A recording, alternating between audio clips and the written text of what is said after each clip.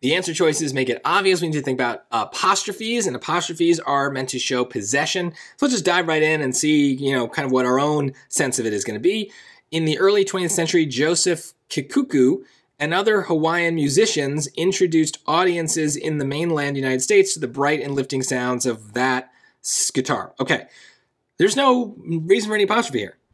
The musicians don't own anything. It's not like it's the musician's guitar. That phrase does not appear there, so there's no reason for an apostrophe on musicians. But notice what they're doing with that, right? That sometimes the apostrophe is after the S, sometimes it's before.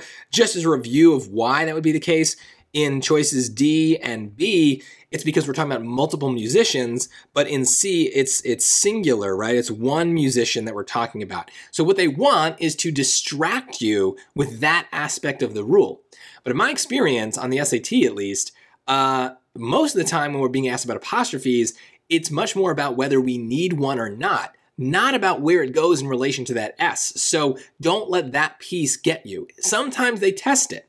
But first focus on just whether or not you need an apostrophe, then worry about where it goes. In this case, it doesn't matter, right? If musicians doesn't get an apostrophe, then the same thing is true of audiences. It also doesn't get one. And the reason is that the audiences don't possess anything. The word after audiences is in. So they can't possess an in, they can't own that. That's not the kind of thing that makes any sense.